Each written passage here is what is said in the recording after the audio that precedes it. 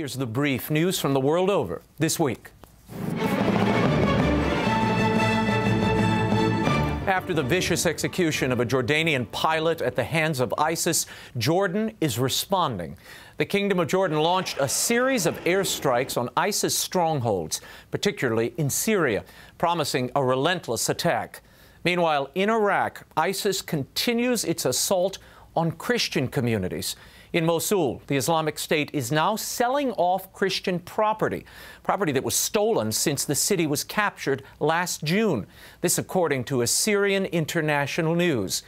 Marketed as the spoils of the Nazarenes, ISIS is raising money by selling items taken from Christian churches and homes, furniture, art, televisions, refrigerators, anything of value. ISIS had already imposed a jizya, or tax, on Christians who have not fled. They've ordered unmarried women to contribute to the jihad by offering themselves for sex, and have gutted churches and destroyed sacred Christian icons and statues. Meanwhile, without the support of their respective governments or the international community, Christian militias are forming to fight ISIS in Syria and Iraq. We will have more on the madness of ISIS and President Obama's controversial comparison of ISIS to Christians later in the show. On Thursday, police in New Delhi detained hundreds of Catholic demonstrators as they prepared to march outside of the residence of India's Home Minister. The protest comes after a mysterious fire gutted one Catholic church, while several other churches were vandalized over the past 2 months. The protesters, which included several priests and nuns, were dragged onto buses by the police. They're demanding a government investigation, blaming the attacks on Hindu hardliners. India's newly elected Hindu nationalist government are writing the alleged attacks off as isolated accidents rather than a deliberate campaign against Catholics. The faithful are also calling on the Prime Minister to speak out against the attacks and religious intimidation. British lawmakers on Tuesday voted to allow the creation of babies from the DNA of 3 parents. The controversial technique, which is a version of in vitro fertilization, aims to remove certain genetic abnormalities by replacing defective genes with healthy ones from a third person. Critics say that it crosses a fundamental scientific boundary, since changes made to embryos could be passed on to future generations with unforeseen consequences. Some say it opens the door to so-called designer babies, where DNA swaps could change eye color, height, or intelligence. The House of Commons voted to permit these experiments. If approved by the House of Lords, Britain would become the world's first nation to allow genetic modifications of human embryos. Back here in the U.S., Speaker of the House John Boehner announced that Pope Francis has accepted an invitation to address the U.S. Congress. The Holy Father will be here in Washington on September 24th. The visit will be historic. This will be the first pope to address a joint session of Congress ever. He's also expected to speak at the UN General Assembly in New York before moving on to Philadelphia for the World Meeting with Families. You can count on EWTN News to bring you complete coverage of Pope Francis throughout his U.S. visit. We will keep you posted. Back on Capitol Hill, Senate Democrats are standing firm, rejecting Republican attempts to defund President Barack Obama's executive actions on immigration, plans that would defer the deportation of certain illegal aliens. Along party lines on Tuesday, Wednesday, and Thursday, the GOP failed to garner the 60 votes needed to defund the president's actions. In response, the president again promised to reject any legislation that would undo his unilateral actions on immigration. And likely GOP presidential candidate Jeb Bush was bullish about immigration reform and the U.S. economy. During a major economic speech in Detroit, the former Florida governor said that the prospect of overhauling and fixing the country's immigration system is a huge opportunity, not a problem. He said the U.S. economy should be growing at 4% annually, but immigration reform must be among the policies to get there. Bush did not offer many specifics, but said dramatically expanding immigration to fill high-demand jobs was needed.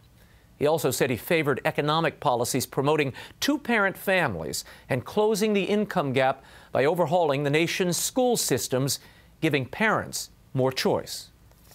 The Obama administration is continuing its efforts to enlist the Catholic Church in a push for global climate change policies. A week after top EPA officials met in Rome with top Vatican officials to discuss climate change, National Journal is reporting that the U.S. Bishops' Conference president, Joseph Kurtz, has also met to discuss the matter with White House climate advisor John Podesta. Details of the meeting on either side of the Atlantic have been sparse. However, EPA Chief Gina McCarthy praised the Catholic Church this week, saying Pope Francis and those who advise him will play a crucial part in advancing climate change policies domestically and overseas. And while Americans remain split on whether same-sex marriage should be legal, most believe wedding-related businesses should be allowed to refuse services to same-sex couples for religious reasons. According to a just-released Associated Press GFK poll, 57% of those surveyed agreed with a religious exemption. Even among those who favor same-sex marriage laws, a full third say wedding-related businesses have the right to refuse service. Gay marriage is legal in 36 states because of a flurry of recent federal court decisions. Alabama is due to become the 37th state in the coming days after another federal ruling earlier this week. And Pope Francis has formally recognized Salvadoran Archbishop Oscar Romero as a martyr, clearing the way for his beatification. Archbishop Romero was gunned down during Mass in March of 1980 during El Salvador's civil war. Ever since, his cause and whether he was a martyr for the faith was uncertain and controversial. As an outspoken opponent of the government and a supporter of the political movement that led to the country's civil war, it was widely accepted that the Archbishop was murdered for his political views and not because of his faith. The Church began to view things differently some 15 years ago. Pope St. John Paul II mentioned Archbishop Romero as among the 20th century martyrs in the Jubilee year. Pope Benedict repeatedly reportedly unblocked his beatification cause, and Pope Francis had indicated that he hoped the cause would advance quickly. It has. The other martyrs recognized this week were two Polish Franciscans and an Italian, Father Alessandro Dordi. All three were killed by guerrillas in Peru in 1991. And this week's Vatican Conference for Women got off to a bit of a shaky start. Cardinal Gianfranco Ravasi, head of the Pontifical Council for Culture, acknowledged on Monday that his office needs to expand its horizons after a promotional video was ridiculed and panned in North America. Some called it the Vatican's sexy blonde ad. In it, a sultry and flirtatious spokeswoman asked women to contribute video clips about their lives to be broadcast at a Vatican conference. The spot was praised by European and Italian audiences for promoting a positive view of women, according to Cardinal Ravasi. However, he pulled the English version after receiving criticism from both feminist liberals and conservatives within the Church, including some bishops.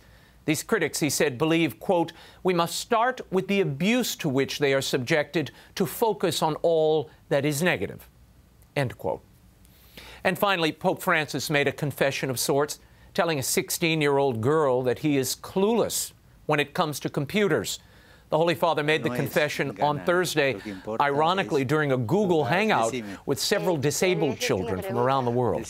Alicia from Spain asked the Pope if he liked taking photos with his computer.